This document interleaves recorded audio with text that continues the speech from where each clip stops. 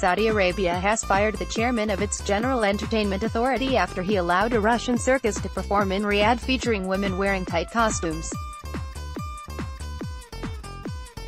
The kingdom's official press agency originally announced the dismissal of Ahmed Al-Khatib without explanation on Monday.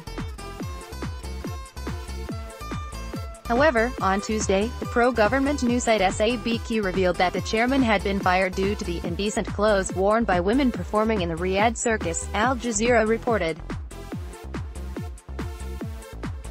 Videos allegedly shot during the performance have been circulating on social media, outraging conservatives in the kingdom. The Arabic hashtag #Naked Russian Women in Riyadh began trending on Twitter, as many Saudis attacked the performance. The circus was originally intended to run for 5 days, through Tuesday. As the Saudi national soccer team is currently in Russia for the World Cup, the Russian circus was planned to coincide with the international sporting event. It's unclear whether the remaining performances continued or were cancelled. Although Saudi Arabia has moved to ease restrictions on the way women dress in public, most women wear an abaya and cover their hair.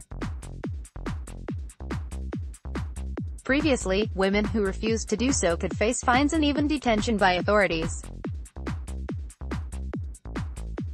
However, in recent months, top Saudi clerics have suggested the emphasis should be on modesty, not a specific garment.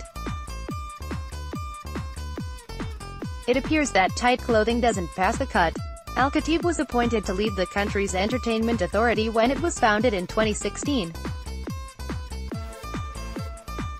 Under his leadership, the government department brought a wide range of new cultural and entertainment options to the traditionally conservative kingdom. Despite criticism from conservatives, the kingdom allowed public concerts, a Comic-Con event, a WWE wrestling show, and numerous other activities to move forward. Under Al-Khatib's leadership, the kingdom also decided to end a ban on cinemas that had been in place for more than 35 years. Marvel's Black Panther was the first film to open in the kingdom to a sold-out audience on April 19. Saudi Arabia's King Salman bin Abdulaziz Al Saud and his son, Crown Prince Mohammed bin Salman, often referred to as MBS, have positioned themselves as reforming and modernizing the traditional kingdom. Under an ambitious Vision 2030 National Transformation Plan, MBS has pushed for diversifying the kingdom's economy away from oil, increasing entertainment and cultural options for Saudis, and enhancing the role of women in society. In one of the kingdom's highly publicized decisions, Saudi Arabia announced last year that it would allow women to legally drive. The ban will officially be lifted on Sunday and many Saudi women have already received their driver's licenses. At the same time, critics have called out the Saudi leadership for presenting the image of modernization while continuing to crack down on dissent. Several prominent activists, including several women who campaigned for the right to drive, were detained and held in May.